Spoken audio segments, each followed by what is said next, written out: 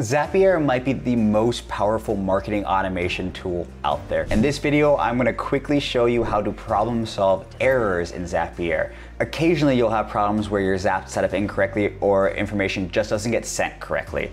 And you're going to get this dreaded alert email where it says your Zap has failed. And sometimes it doesn't matter to you guys because your Zaps aren't that important and a trigger might just be whatever, we can figure it out. But if you have mission critical Zaps where a customer is going to be forgotten about or dropped, you can't afford for these to error and fail. So you need a process to make sure that they're all running correctly. So when you're logged in, this is kind of what it looks like, your dashboard. You're going to go to Zap history. Then you can pick a time frame here and you can pick specific Zaps or specific folders.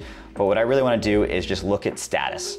So held is a common one that is a little bit easier to fix. We don't have any held. A lot of time held is because an app got disconnected. So you changed your Gmail password and it was disconnected. Now to solve that, it's super easy. You'll get an email telling you what to do, but you can go to apps and then you can go into whatever the app is and check the connection or reconnect it. So here's an app. You can see that we've got connected. I can test connection here. Success. So that app's working, and if it was held and that was the case, you could just reconnect it, and then under your history, you can just rerun it. So you'd go back to, so we don't have any held, but you would just select on, let's just click here, and then you could replay. That would be the same thing with the held. Now the other little bit harder ones to figure out are your errors and your halted. Halted typically is not something to worry about. It's where it stops on purpose. So it's basically a filter and it said do not continue. Things are halted, it's stopped. The other one, the error, is obviously the most important one, and that's what we're gonna focus on here. So let's just get rid of halted and let's look at errors. So you can see that we have errors. The nice thing is if you have critical processes, you can go in and have someone, their whole job could be auditing these to make sure that they process. So if you're a bigger company or order management, you're doing it through this system, this is something that you might wanna have checked. So once you come in here, basically your email will take you to edit the Zap or view the run, all these different things, but you can do it directly through this dashboard. So I'm showing you this. Basically what it's gonna do is it's gonna show you every step of the way. Success obviously means that it worked for you and everything went just fine, and then you can find out where the error is. Now the cool thing with Zapier is they're using AI now to help you solve these problems as best as possible. Sometimes you need customer support because it's an error.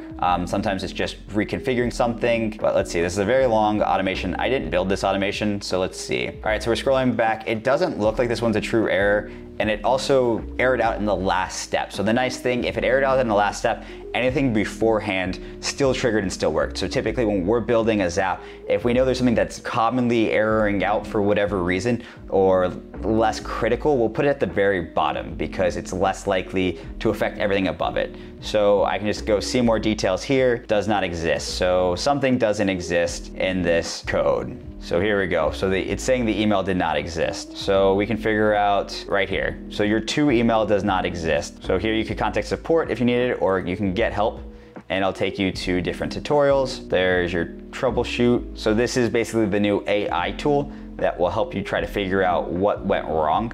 Obviously, if the email's just not there, there's probably an issue with the filtering, so we'll jump back in. This does take a minute, but basically it's analyzing every step and using AI to help you make that suggestion. Okay, so to explain the issue, basically it looks like we put a phone number in the spot of where an email should go.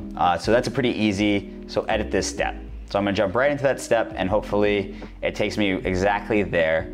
And what you're going to do is, it looks like this is set up correctly. It says email, but that's what it's asking us to look for. It's email to, because this is what the error said it was. And so we know exactly where that error is now. The best way to redo this is to update the data. So let's come in here, edit existing draft. And what I'm going to do is just walk through this, but I'm going to try to skip tests for the most part. I'm going to find the newest record.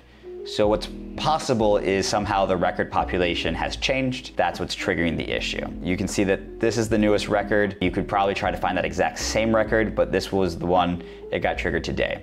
So continue with selected. Basically just following the steps will trigger everything and make sure it's all working. So I do want to skip some tests, but the problem is if you skip stuff, then it won't necessarily populate down. It's basically you're feeding the information down as if you normally would. So this might trigger it twice. Let's see, USA Wire new post. And for this one, it would actually post an article. So I don't want to do that. Let's see if I can figure out where that Excel is coming from. So it's looking up a row in Excel. So let's see if I can update this with the new information. All right, so I'm gonna just keep going through these steps and I'm gonna test them as we go to see if we can get any errors to trigger. So it should be all the way at the end, but basically I'm trying to get all the information to work exactly as it would. Okay, so it looked like that was just a fluke. The phone number was probably put into the wrong field in the Excel spreadsheet. So this Zap looks okay. So to keep troubleshooting other Zaps, we're gonna do the exact same thing.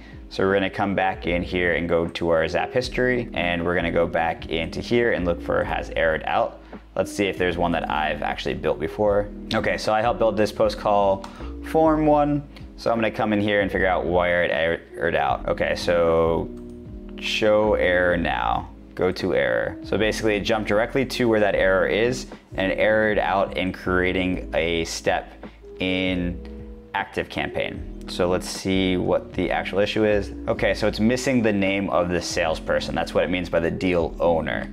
So let's troubleshoot this and figure out why. So we already know it's missing the name of the deal owner. So the AI would just basically tell us to fix that. You can get support or you can jump in and edit. So let's go ahead and let this load. It's gonna give us instructions on what we wanna do, and we're going to basically jump in and find that. So edit this step. This one is basically right here, owner ID did not exist.